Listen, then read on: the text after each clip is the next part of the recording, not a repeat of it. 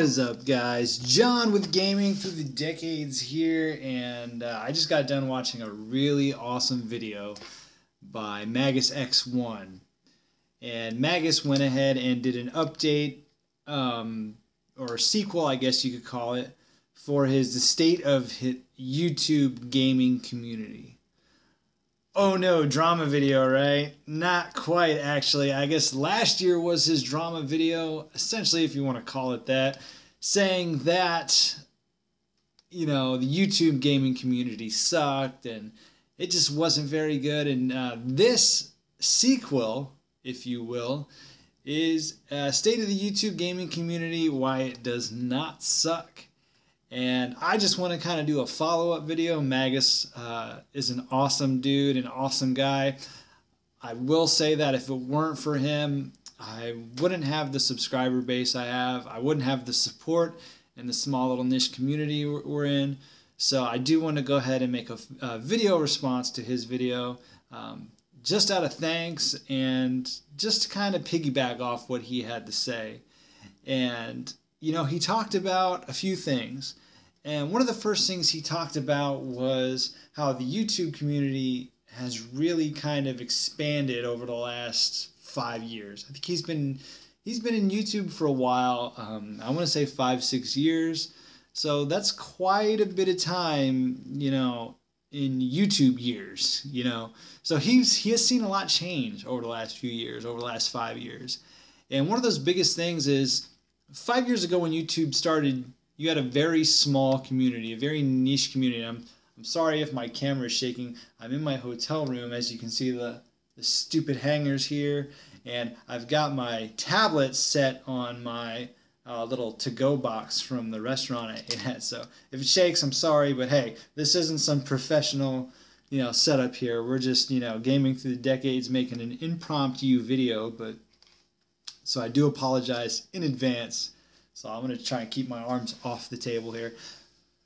So what did he talk about? The first thing he talked about was the niche communities. When it comes to YouTube now, you have communities within communities. You know, 5 years ago it was the gaming community.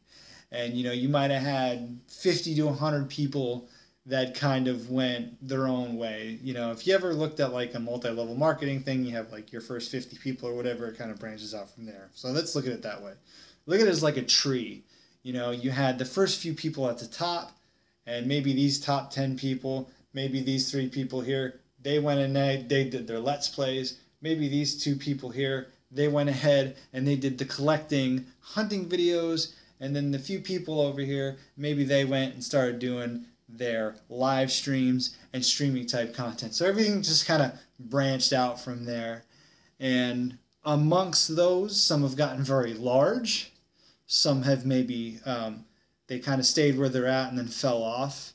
And then you had some of the bigger guys, maybe in each category, get huge. And then you had a lot of smaller guys. You see like these large, you know, these guys who wanted to emulate these guys, like Angry Video Game Nerd. How many clones did he have 3-4 years ago? So you have this congested community. So what you see then is, you know, smaller sub-communities. Unfortunately, you can kind of compare it to high school. You had your preps and your punks. Well, back in my day, you had your punks because that was a thing. I don't know if that's still a thing anymore.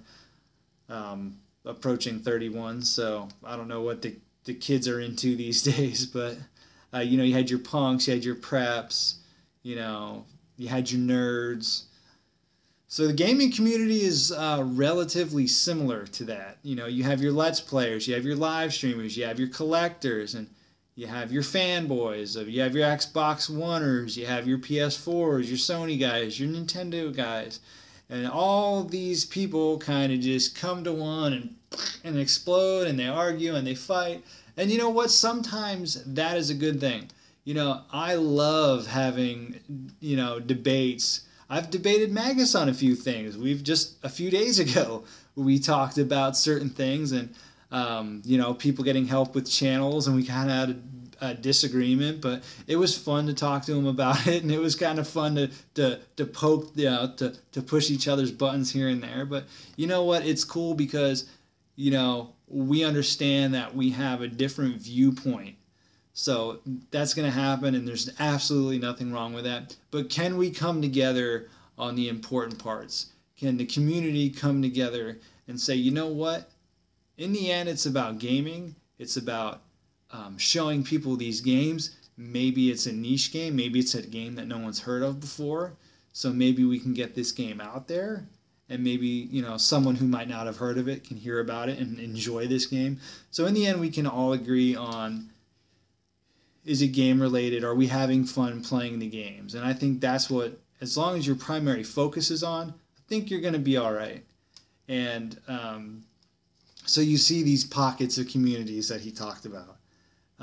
And will we all come together all the time? Absolutely not. But we need to understand that, and we need to acknowledge that. And like I said, nothing wrong with that.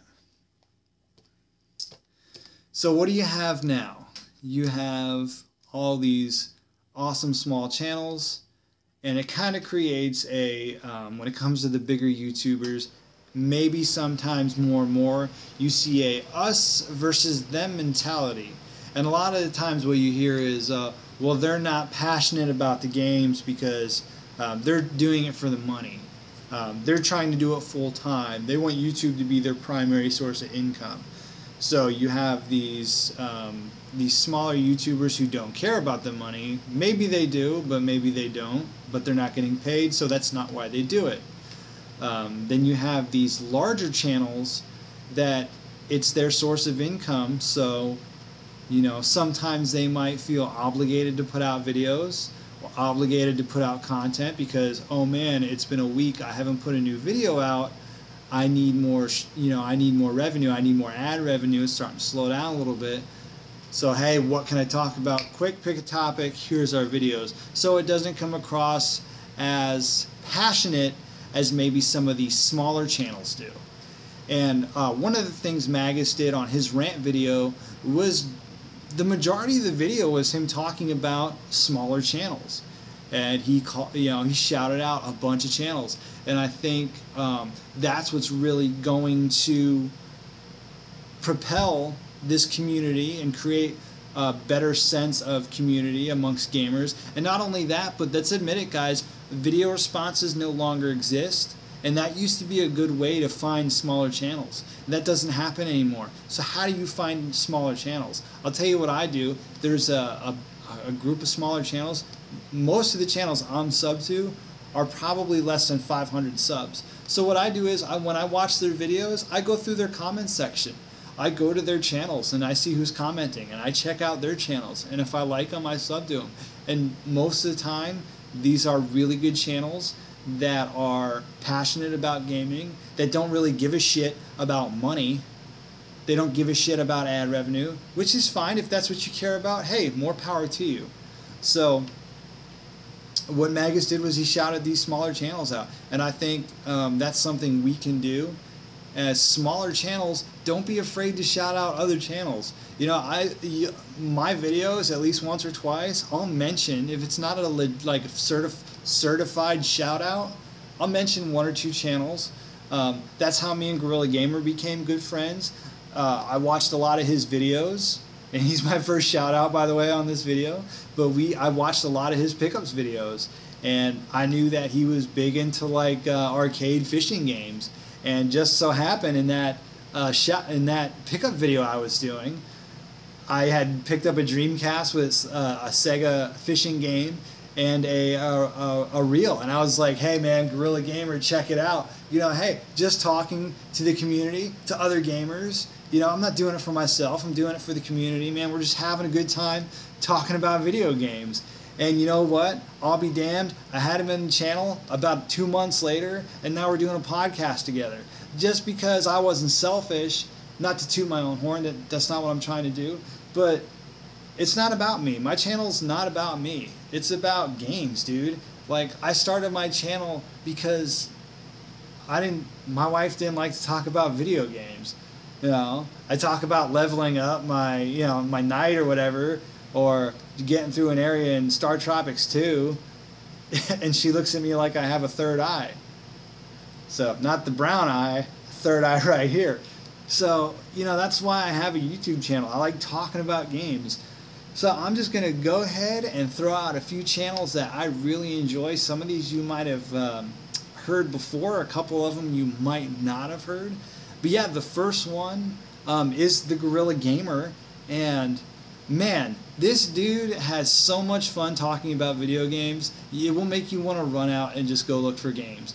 Like, I don't know how this guy picks up so many video games within a month. I mean, his pickup videos, generally, I get bored with a video at like 10 minutes, but this dude picks up so much cool stuff, and it's not like a dick swinging contest. Like, he enjoys talking about the game, what he enjoys about the game, other than, this is a Nintendo 64 game here I got. It's really good. I really like it. Got it for $2 at a thrift store. This is a Super NES game that I got. I got it for $2. Not bad. It's in good condition. Label's a little turned. But yeah, that's not what he does. He just doesn't go through and like read his grocery list like some YouTubers do. Again, which is fine. Which is fine. I get it. I'm not bashing anybody. But, we like to be entertained when we watch these YouTube videos. And he does his pickups videos. They're very entertaining to watch. And it's cool because it's like, I don't know what's going on in Florida, what they're putting in the water, but this dude he gets some good deals. I think he's paying people. That's what it is. He's paying people off. That or he's lying. No, I'm just kidding, Will. You're not lying. But yeah, Will's a good guy. Check his channel out, The Gorilla Gamer, Guerilla, The Gorilla Gamer. Is also one of my co-hosts on the Cartridge Connection podcast. Again, just mentioning his name and him messaging me through Facebook, we've developed a friendship, and man, what a good dude. And he's a guy who just is all about the community. You won't see him get involved in drama or anything like that. Awesome dude. The next one is another co-host. You know what, actually, you know how I met this guy? And some of these guys I do know, not all of them. The first two I know, so Will and Cliff, Southern Star Gamer, who I'm mentioning now, I know them on a personal level, just through talking to them one-on-one. But I met Will because, guys, if you aren't a member of any Facebook groups as far as gamers, get involved, because especially if you're a collector, for you collectors out there, get involved in these groups, and I'll tell you why here in a second.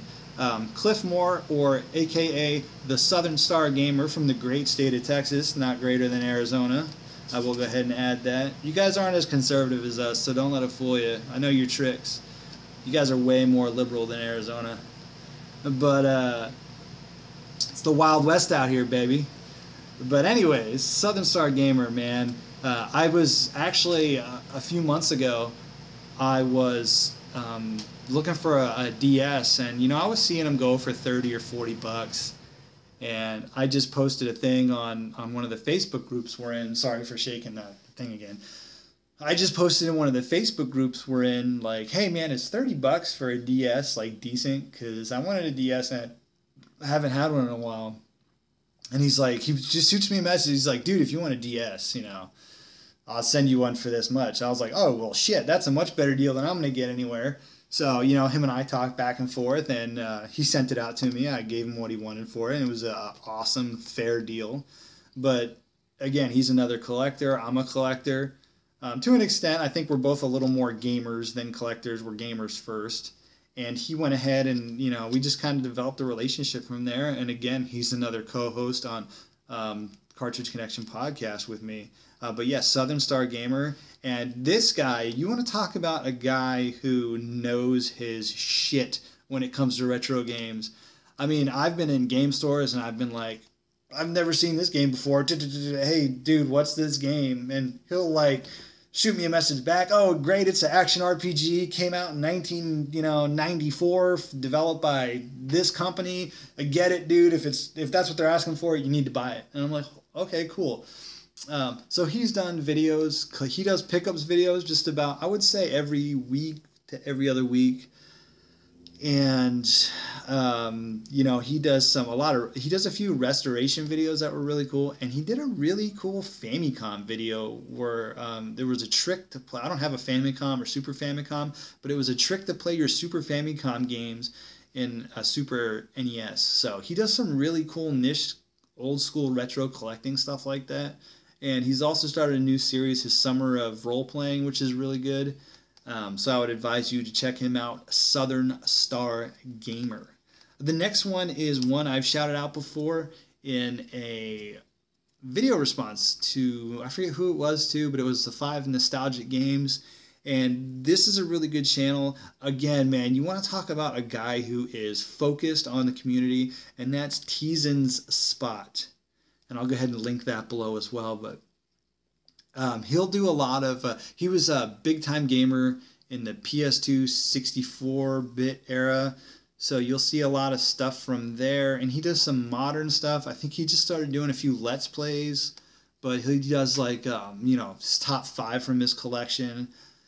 But another great YouTuber who deserves way more subscribers than he currently has. He's another normal channel, and this isn't someone I know personally. I've never talked to the guy individually or messaged him privately other than like some comment section on YouTube. He's an awesome dude.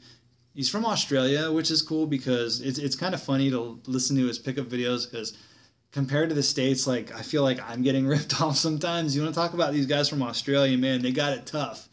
So if anyone from Australia ever starts a Patreon account to just pay for their games, I will more than gladly support that because those guys got the raw end of the deal down there. So that's Teasin's Spot, and go ahead and check him out. Another awesome dude who just loves games, man. He's a totally awesome guy. The next one is Picky Old Gamer. He does a game ramblings. It's kind of like, I don't know if it's a podcast. I kind of listen to it as a podcast. He does it with Cirrus Martin, and they talk about gaming news. He's done a few games. I can't talk straight right now. He's done a few like reviews of older games, and he also does a lot of news updates as far as like gaming news and stuff like that, like NX updates, 4.5 updates, and you can tell he really does his research on these. And you know, most YouTubers and most gaming YouTubers, they'll just Google an article. You know, it could have been written by Joe Schmo out of his shed in Idaho, and they'll reposting his news. Picky Old Gamer doesn't do that.